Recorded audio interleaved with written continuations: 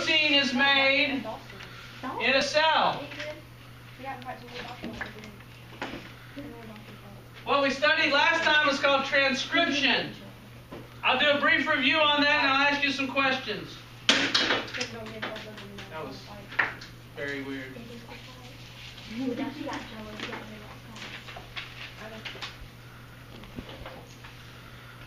You want to talk some transcription?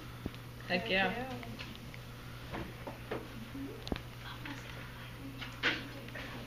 Okay. I got a mess up here is what I got. Alright. Interesting stuff here. So, let's get rid of that. That's AP stuff. Let's just mark this out.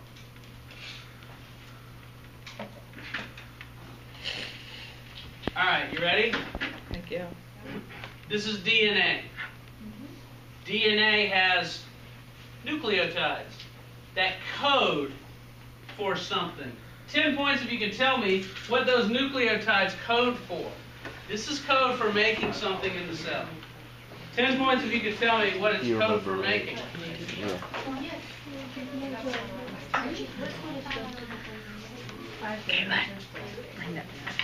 Peach correct. See, now. Blue correct.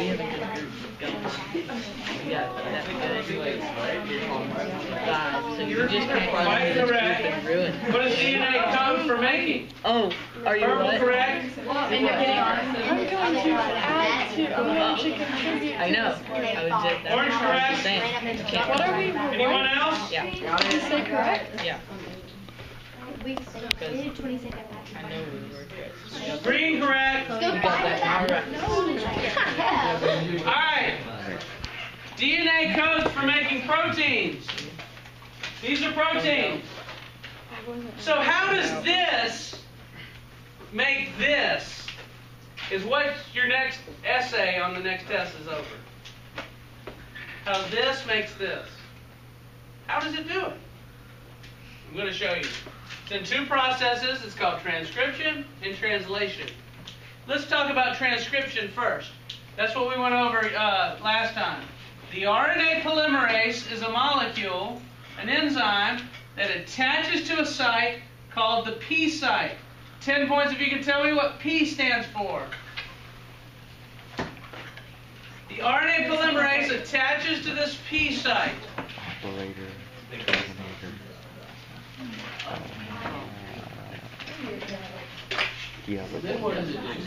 Blue correct. Orange correct. Peach correct. Green correct. Are you sure?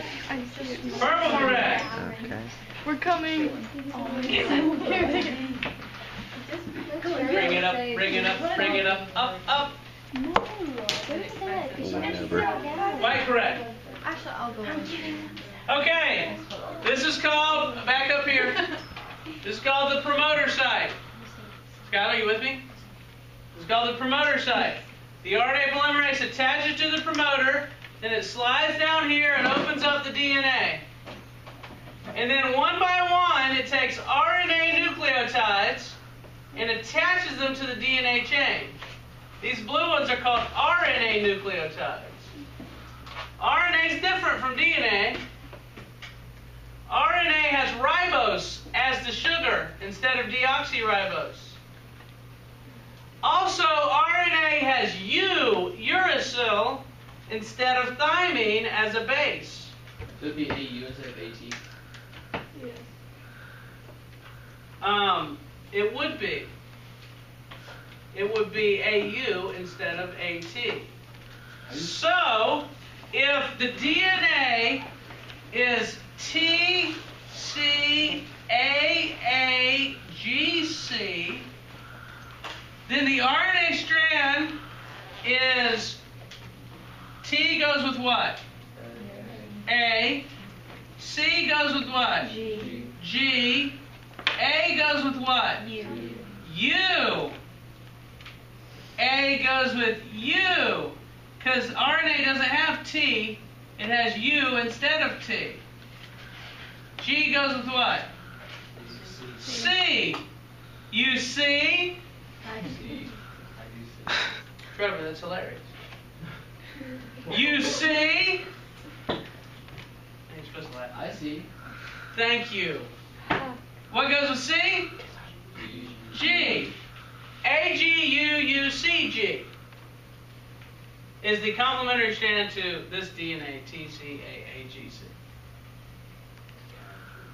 Blake, you good with that? Thank you. And this will then detach.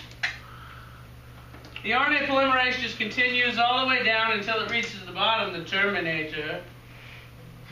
Here, I'm a terminator. That was a big movie in the 80s. And then the RNA polymerase falls off. And then the mRNA detaches and exits the nucleus after some processing, which I'll talk about. And the DNA closes back up. So that it just opens up to let it copy, then closes it back. That's right. And now we've made a copy of the gene.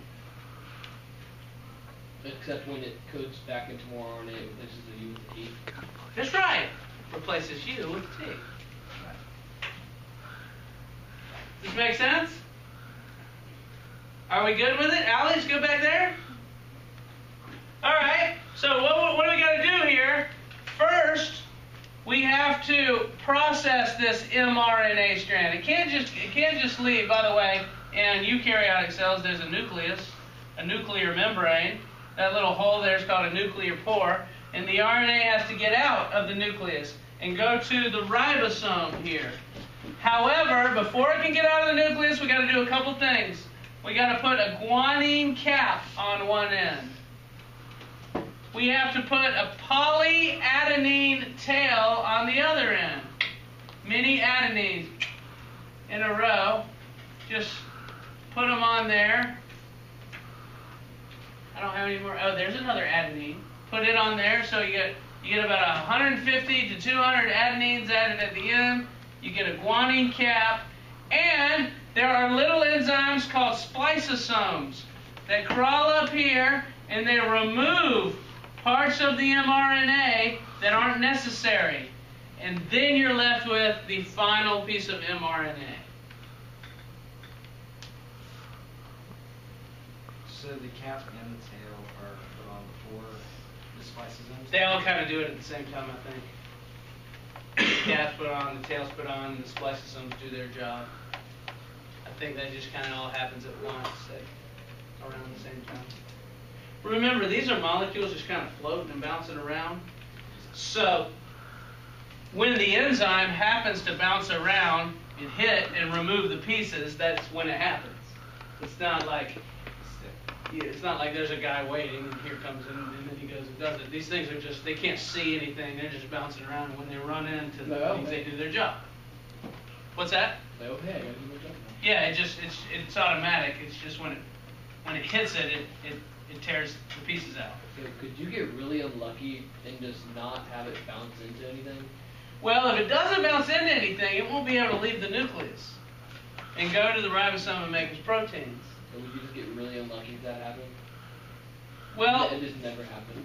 Well, if this thing doesn't go make its proteins, we're going to keep transcribing more and more mRNAs until it gets done. So eventually, the molecules are going to hit one another and do what they should.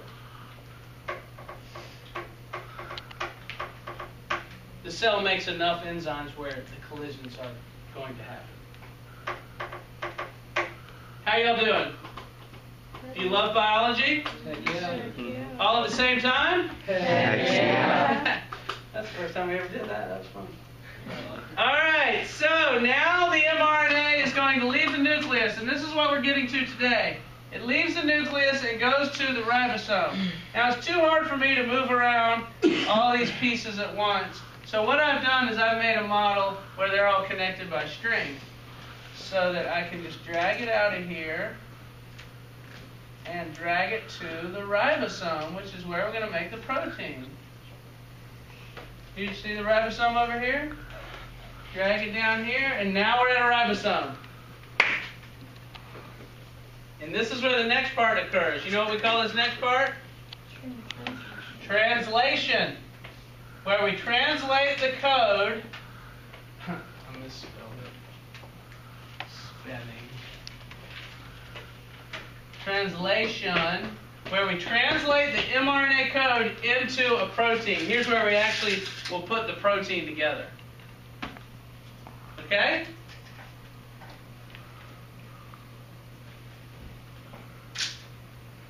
Lucy, how you doing over there? Great. All right. So, we need to know what to call everything here. What's this long piece called again? mRNA. Do you notice that our ribosome, the red thing here is the ribosome. Do you notice it's also made of RNA? Mm-hmm. We call this rRNA, which stands for ribosomal RNA.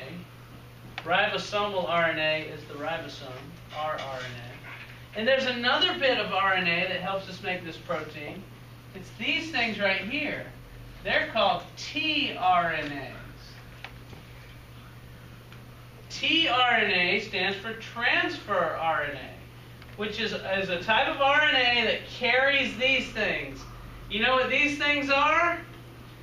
10 points if you can tell me what these things are, and I'm going to give you a hint. They help make the protein. These little round colored circles make up the protein. 10 points if you can tell me what these things are. They're carried by the tRNA. They're transferred by the tRNA. 10 points if you can tell me what they're called. I have to keep this steady. I don't know. Bring it up here and set it up here. So the tRNA transports the mRNA? Nope. Or does it Hold on. Let me get this question answered. Orange correct. Blue correct. Oh. Anyone else? Purple? Question? Purple correct? What? What are these little things? What are they? Go. I'll give you a hint. They make up a protein. Anyone? I'm just gonna trust you. We're coming. Look at me giving you hints. So the rRNA is the. It's the ribosome. You can just set it on the podium. Is that just another Wait, word it's the for ribosome? Or is that the... is that- rRNA is what the ribosome is made of. Oh, Got it. Green correct. White correct. Peach correct. Look at y'all getting stuff right.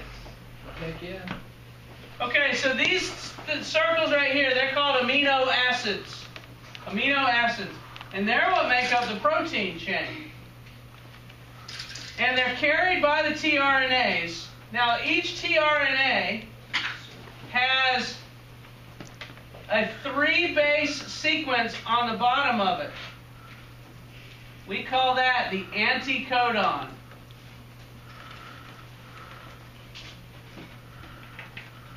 The mRNA is also in 3-base sequences that we call codons. The anticodon of the tRNA is going to match up with the codon of the mRNA inside the ribosome. This is what you're writing for me in your next essay. The tRNA has an anticodon that will match up with the mRNA codon. A codon is a 3-base sequence. This codon happens to be AUG. AUG is always the first codon in a protein. Always? Always. It's called the start codon. Wait, what's the start codon again? AUG. How does it do that? Just does. So codon and anticodon match up. That's right. So if you take a look here, look at this chart that scientists came up with. This is about 100 years of experimentation to figure out this chart. Can you see AUG anywhere on the chart? Yeah. There it is, It's right right there. It codes for methionine. MET is the first amino acid in every protein. It's because this mRNA cannot get in the ribosome unless it starts AUG. If it starts AUG, the ribosome will let it in. And then what happens is these tRNAs, they're just floating around, and they'll float into the ribosome, and maybe, if they have the right shape, they'll bind the anticodon with the codon. But that one there doesn't have the right shape, so it just floats out. And then another one will come in, and it'll float in, and that one doesn't have the right shape either. And so it floats out. And this will continue to happen until one with the right shape comes in. Check this one out, y'all. This one's got the right shape. Heck yeah. See how it has the right shape? Because its anticodon matches this anticodon matches that codon. This codon is AUG. Can you guess? 10 points. Can you guess what the anticodon is of this tRNA? And I'll give you a hint. It's something that matches AUG.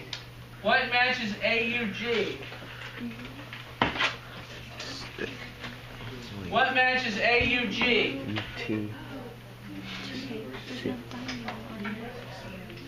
Wait, then what does U go? Blue correct. What matches AUG? What three letters? Yes. Orange correct. Good job, White correct. Purple correct. Wait, is it Yeah, what matches AUG? What anticodon on the tRNA would match with AUG? So they have the complementary base pairs. Yes. The anticodon is complementary to the codon. Anyone else?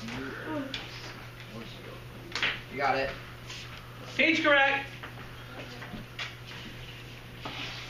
And green correct. Good job, y'all. So the anticodon on this tRNA is UAC, and that matches with AUG. And you know what amino acid this tRNA is carrying? It's called methionine. Met. MetLife. That's the name of the first amino acid of every protein.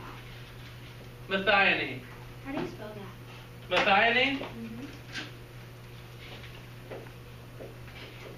Methionine. Meth is always the first one. We used to joke in college. It always starts with meth. Drug joke. Always start with meth. That'll get you going.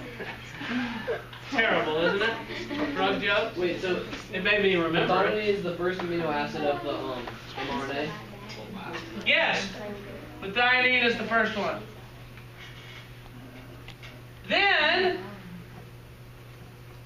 guess what? After that one's in place, the next codon is open.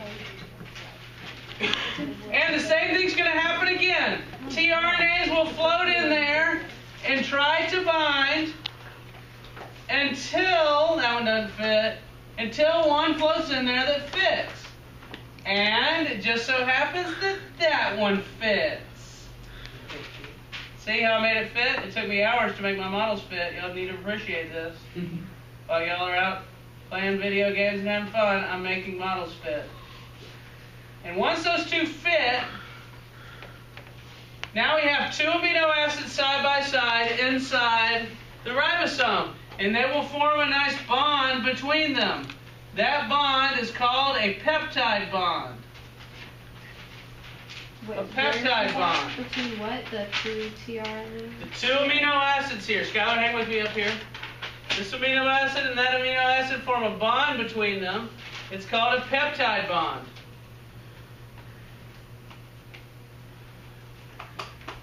And that bond binds the two amino acids together so they will not come apart. Now they're bonded together. We're starting to make a protein, y'all. Sam, how's this stuff? Good. You getting this? Yeah. Now the ribosome is going to move down one codon. And this is cool. Watch this. the first tRNA exits and floats away and will pick up another amino acid, the same amino acid as it dropped off earlier.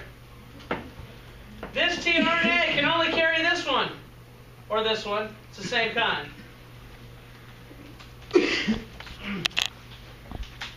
And the process will repeat itself. So proteins are just mRNA with extra amino acids? No, protein is just amino acids. Ah. They're formed using RNA. So then what happens to the mRNA after? Hold on, we're going to get to that. The tRNAs come in and bind. That one doesn't fit. How about this one right here? How about this one right here? That one does fit. Another bond, peptide bond forms. Ribosome moves down. First tRNA leaves, goes and gets another one, the same kind as it dropped off before. Next, codon is in the ribosome. Another tRNA comes in. Y'all watch this. Binds. It fits. The anticodon matches the mRNA codon. Peptide bond forms between amino acids. Oh, they all bond again. Ribosome slides down. This tRNA leaves. Goes and gets another amino acid, the same kind it was carrying before. Each tRNA is specific to a certain amino acid. Don't pay attention up here. This is on your next test. So they make a chain, even though the tRNA leaves, they're still attached. They're still attached by peptide bonds. We're almost done. tRNA comes in, drops off, attaches its anticodon to the mRNA codon, peptide bond forms, ribosome slides down. This tRNA can now leave. It leaves the amino acid where it was because the amino acid is bonded. It'll go get another amino acid, the same kind it dropped off before. We're almost done. There's one last codon at the end. This one happens to be UGA. Any Georgia fans out there? UGA is what? Look up UGA on the code. Okay.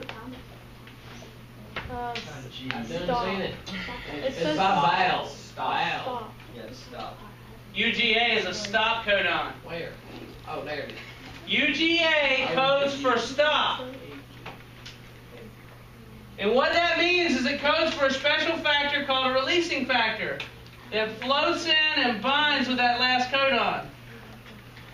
I always remembered UGA as a stop codon because I'm like, stop. I don't want to hear it because I went to Georgia Tech. Heck yeah, Stop, Mr. Willis. UGA. No good.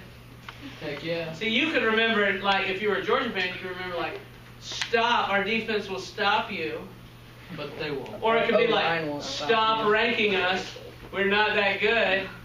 Just a joke. Anyway, as the stop factor is reached, it causes the ribosome to move down one more time and open up and break apart because we're done, and this tRNA to leave. Is it? And voila! This comes off, and look what this is. You know what that is? Protein. We made a protein. Heck yeah. Now, I only have 5 amino acids up here. In actuality, you might have 300, 400, 500 amino acids in a protein. And that protein will fold into its final shape. And now we've got a protein that can do a job in the cell. Maybe it sits in the membrane and lets stuff in and out of the membrane. Remember those membrane proteins we talked about? Yes, sir. Maybe it's one of these enzymes, like RNA polymerase. That's a protein that carries out this job of transcription. There are hundreds of proteins in the cell. There are thousands of proteins in the cell. You actually have about 20,000 different proteins. Actually, no, I'm wrong. About 100,000 different proteins in each cell. And they're all coded for in the DNA. They're all made this way. Yes? So it folds after the ribosome opens? Yeah, so our final protein will not just remain a string. It will fold into its final shape. What happens to the mRNA? There's the final shape. Great question. That was the one you had earlier. Yeah. I like that question. I just couldn't get to it at that time. What happens to the mRNA? It can go through another ribosome and make another of the same protein. And it can do it over and over and over again. This ribosome, this RNA can make hundreds of proteins. So until the cell dies, we're just adding more. Well, at some point, the mRNA is broken down by enzymes. There are special enzymes that come and say, "You've had enough, sir," and they'll destroy it. What happens to the ribosome that gets broken apart? The ribosome will come back together over another piece of RNA. As soon as what happens is a new RNA will come up and it will bind, because it's AUG, it will bind to the big unit, and then the small unit will float around and hit the big unit and close up, and now you can make a protein. So this thing just kind of floats around until it's hit by mRNA in the cell. These are good questions. That's your essay. How do you make a protein? Transcription, RNA processing, translation. It's a long essay. It took me 2 days to tell it to you. That's the essay you're probably going to have to write on the next test if you roll a 1, 2, or 3. It's essay you will have to write if you roll a 1, 2, or 3. So it will get through as many times as it can before the adenine tail falls off? Well, that's just hypothesis. Yeah, that's the hypothesis. That's not yet proven. Would you like to see video footage? Heck yeah. Video footage. Here we go.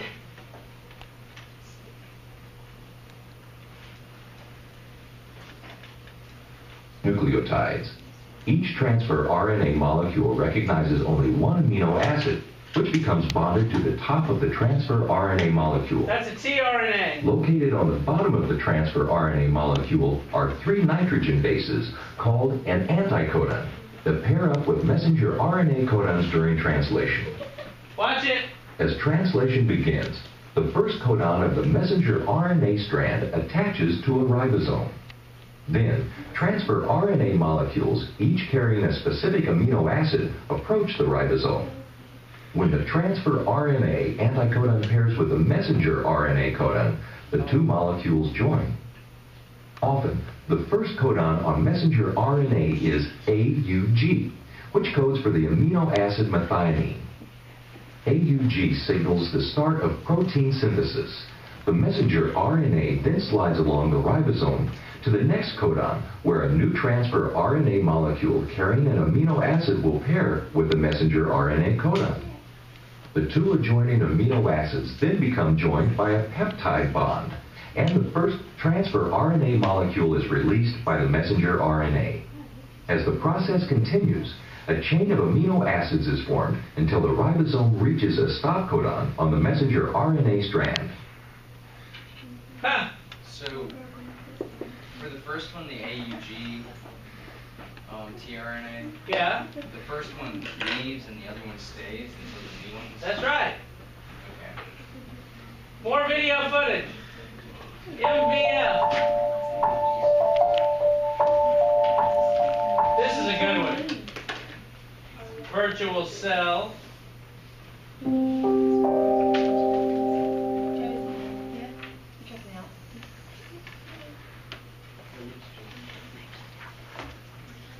Translation is the synthesis of a protein from an mRNA template. This process involves several key molecules, including mRNA, the small and large subunits of the ribosome, tRNA, Watch video. and finally, the release factor. The process is broken into 3 stages: initiation, elongation, and termination. Let's see the process in action. Eukaryotic mRNA, the substrate for translation, has a unique 3' end called the poly A tail.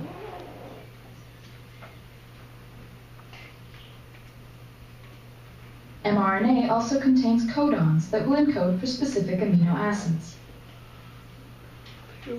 A methylated cap is found at the 5' end. Translation initiation begins when the small subunit of the ribosome attaches to the cap and moves to the translation initiation site. tRNA is another key molecule. It Watch contains it, an stop talking. anticodon that is complementary to the mRNA codon to which it binds. The first mRNA codon is typically AUG. Attached to the end of the tRNA is the corresponding amino acid. Methionine corresponds to the AUG codon. The large subunit of the ribosome now binds to create the peptidyl, or P site, and the aminoacyl, or A site.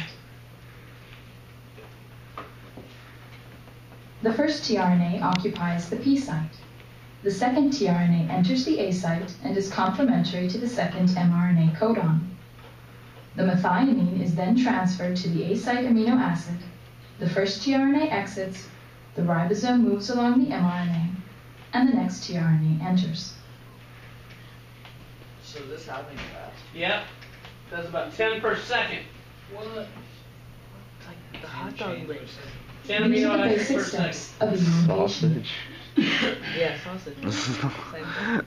As elongation continues, the growing peptide is continually transferred to the A site tRNA, the ribosome moves along the mRNA, and new tRNAs enter. When a stop codon is encountered in the A site, a release factor enters the A site and translation is terminated. When termination is reached, the ribosome dissociates and the newly formed protein is released. How good was that? Pretty great. So good. Told you. All right, 10 points. 10 points if you can answer. A, what do you call that? B, what do you call one of those? And C, what do you call this? A, B, C. 10 points each. You can get 30 points if you get all these right. A, B, C. Is B just the one thing on the Yep, one thing. Excuse me. A, B, I don't know what I'm doing. C. Was it? A, Just It was been A, filming. then B was. B, No. B was a little bit. C. D was the green. A, B, C. It's a chain. A, B, C. Which one's green? A, B, Oh, what? You switched it up, right? C. Only one of those things on A, Okay, C. B, Wait, you switched. C. Yeah, you A, Watch now. B, Uh, You switched it. C. I'm not switching it. B used to be the big B thing used to on be the the top thing, and C used to be whatever. Are you serious? For me, Yeah. for the C one, I was still Hold on. 2 right for B. I didn't even see it. Usually you can like tell when you. Nope. You can tell. I felt it. It was like right there. So there's this girl. Blue correct.